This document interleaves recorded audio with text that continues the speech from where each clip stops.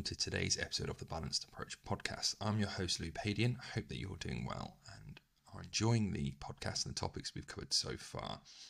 These podcasts are released every Monday, Wednesday and Friday, so be sure to subscribe wherever you are listening to be kept up to date. So today we're going to be rounding off almost like a mini-series, but they can apply to so many different aspects that I didn't want to label them as just a mini-series, around these New Year's resolutions, people getting fitter and healthier in the new year. And a big part of that is often overlooked and could be the secret ingredient for a lot of people, and that is being part of a community. And you've probably heard about me speak about it before, but it's something that I'm really passionate about, and that's why I've created the Unwrap Healthy Habits community. So obviously, if you're interested, just reach out. I can send you the link, or you'll be able to find it on my Instagram, on social media. You'll be able to join there. But being part of a community makes all the difference.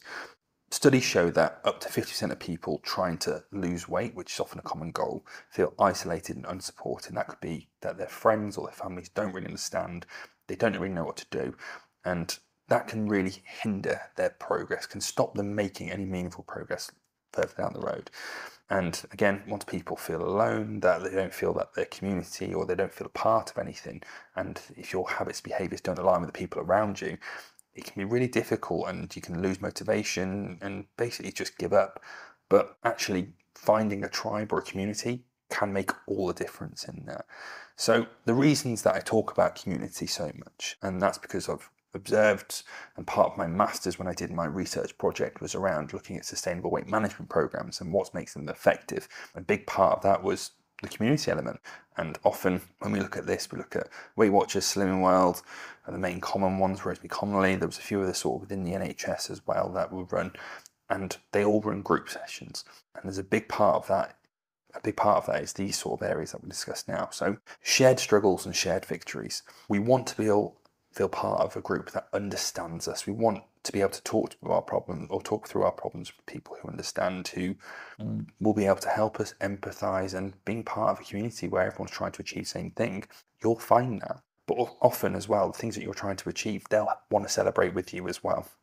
So fosters empathy, motivations, and a sense of belonging, which are all important to buying into those habits and behaviors. And that's what we're trying to create with the Unwrapped Healthy Habits as well, is trying to get people who want to support each other on being healthier, getting fitter, managing their weight a bit better, having a positive relationship with food, enjoying exercise, however that looks to them. That's what we want to be a part of. So a big part of that, as me leading it, would be having these group sessions where we can all communicate and talk, where we can share our problems, where we can actually share solutions in different ways around how we thought about it as well. And when I've led groups in the past, often a lot of success comes from the people within the group.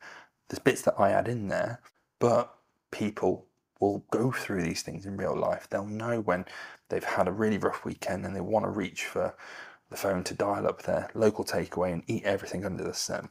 And other people will go, I feel like that too, and this is how I manage it. And maybe in that situation, it might be, I call up a friend and I talk to them about how I'm feeling and vent a little bit. Or I call someone in the community and discuss it with them. But also, when people have these massive successes where they're losing weight, and this is where a lot of these slimming groups actually get their success, is sharing these successes with each other. And whilst I'm not a big fan of Slimming World and Weight Watchers, this is something that they do really well, and something that I really find difficult to support them on, because they do it really well, but there's so much wrong with them as well.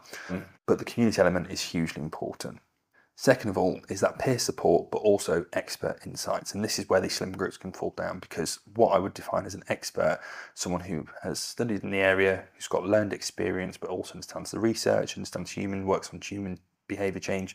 And a lot of people who lead these slimming groups don't have that qualifications or experience.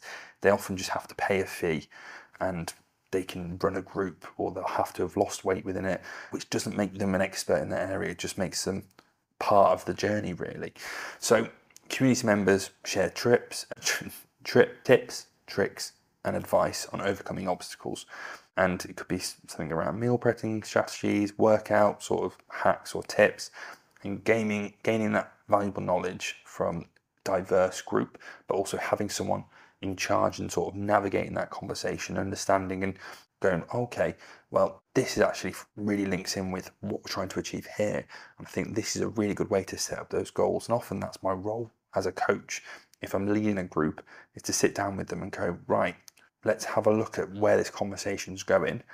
Let's round it up and put it into these simple, actionable takeaways that we can all work on for the next week. And it sort of helps where often we might have been in groups before where people have got really strong opinions, and as me as a coach might be managing that energy and that passion into something a bit more manageable, and also giving opportunity for people who potentially aren't as loud to speak up as well. So again, that's where the expert insight plus the peer support can be really, really good. And I feel like a lot of the other groups don't really have that, but the Unwrap Healthy Habits is definitely a community that has that.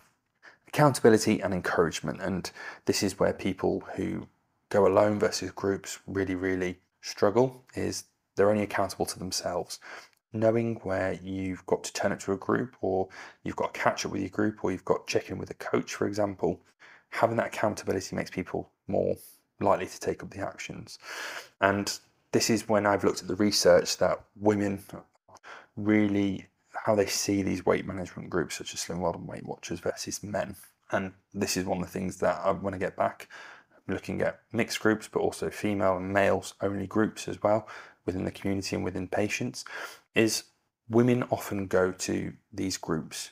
And this isn't to belittle their focus on weight loss, but actually it's because they're part of the community and they've got friends there, that they'll meet up with their friends, they'll catch up, they'll see how they're getting on, they'll have that community element really, really strong, and then they'll get weighed as a consequence, or they'll work on their weight loss as a consequence. And that's how it sort of appears when men don't tend to focus too much on the community. They just want to be told what to do. When women as a whole, and I know I'm making massive generalizations, but this is what the literature tells us, that often men just want to be told what to do and almost go, yeah, no, just give me a plan and I'll stick to it and I'll grind it out. But actually there's a lot more emotion involved usually with women.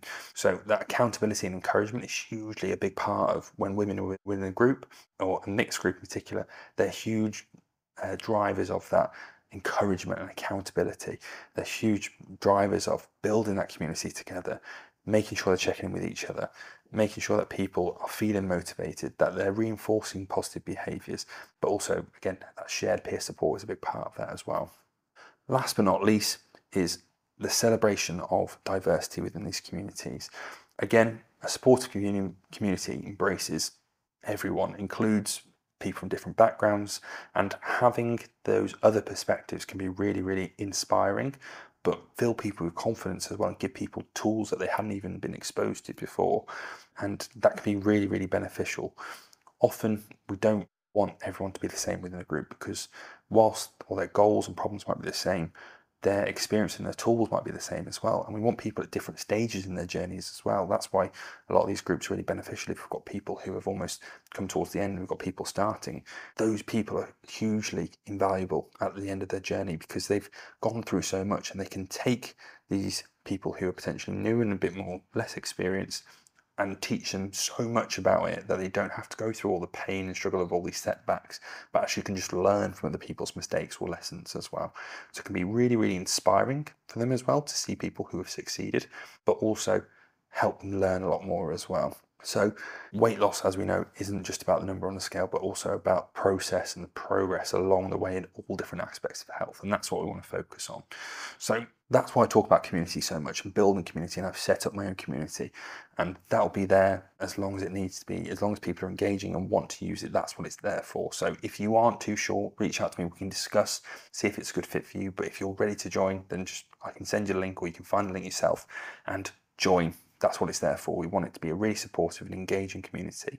So it's called Unwrap Healthy Habits, and the link is in my bio. It should be in the description below this as well. So to conclude, weight loss doesn't have to be a solo journey or adventure. The community element can be hugely powerful and motivating. So finding your vibe and finding your tribe, sharing your stories, celebrating other people's triumphs along the way, learning from one another are all huge aspects within a community. So whatever you're trying to achieve this January, or if you're listening to it later in the future, whatever you're trying to do, finding a community can be hugely invaluable. And it just, things that I've seen these communities do for people is mind-blowing.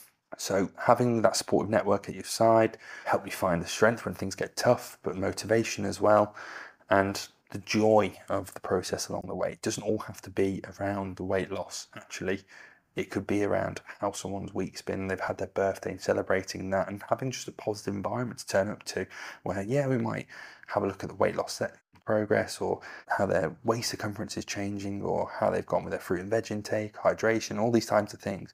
But actually, it's about the individual and celebrating the people there and cultivating a healthier, happier lifestyle for everyone involved. So, being part of a community, I'd highly encourage it. Make sure you have a look at the Unwrap Healthy Habits, and I'll catch you on another episode. So thank you very much for watching or listening to today's episode of the Balanced Approach podcast. If you'd like access to the free resources mentioned in this podcast, then just drop me a DM on Instagram at Louis Padian Nutrition. If you would be interested in getting healthier and happier in the new year, remember to join the waiting list by clicking the link below. It will be open from Boxing Day and will help you unwrap healthy habits into the new year.